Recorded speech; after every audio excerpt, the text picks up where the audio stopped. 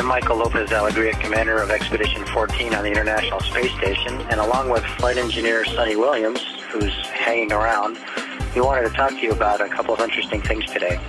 You know, up here in our outpost 220 miles above the Earth, we do a lot of science, a lot of maintenance of the space station, and a lot of construction.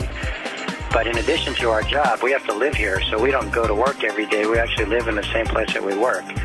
And so we want to talk to you about what things we need to live, and we call that life support. And our entire system that does all that is called the Environmental Control and Life Support System, which sounds pretty complicated, but it really boils down to about three things, and that's how we get air, water, and food.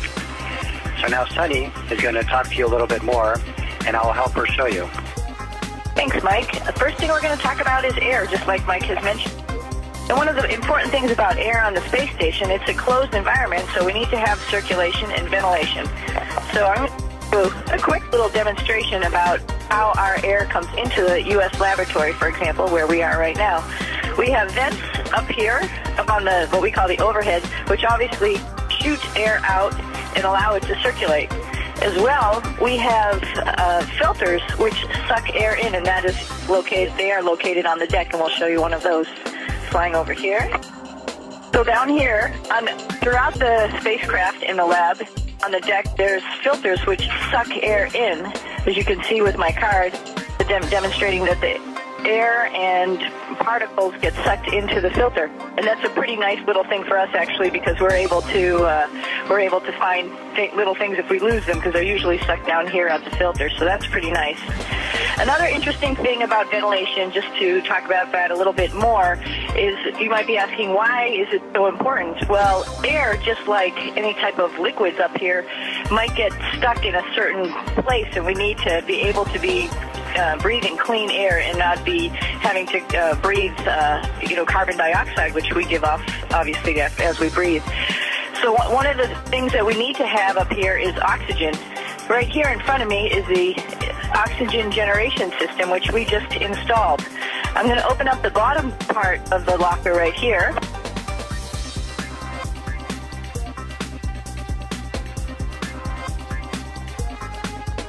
In which you'll be able to see a lot of hydraulic fluid lines, water lines, some electrical cables, and some data cables. This is a computer-controlled equipment which turns water into oxygen and hydrogen, and that pure oxygen we're able to breathe. So the second part of what I was talking about with the ventilation system is the carbon dioxide. We have to get rid of that. We have to scrub that out of the system. So I'm going to show you our carbon dioxide removal system. Stand by. So our equipment is located in lockers, and this right here is our equipment in which removes carbon dioxide from the atmosphere. It scrubs out the carbon dioxide. Along with that, as you know, there's other things that are in the air that are harmful to breathe.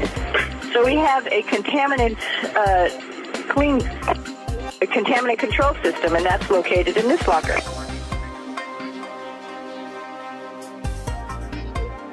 And this equipment here scrubs out harmful impurities in the air so that we breathe clean, fresh air and good oxygen. The next thing we're going to talk about is water. And the water that we have comes in these containers right here, which is called a collapsible water container, CWC. As you can see, it's filled up with about 45 liters of water, and this is how we get water to use to drink, and also for any other types of things we're going to need for, like the oxygen generation system and for using in the cleaning in the bathroom.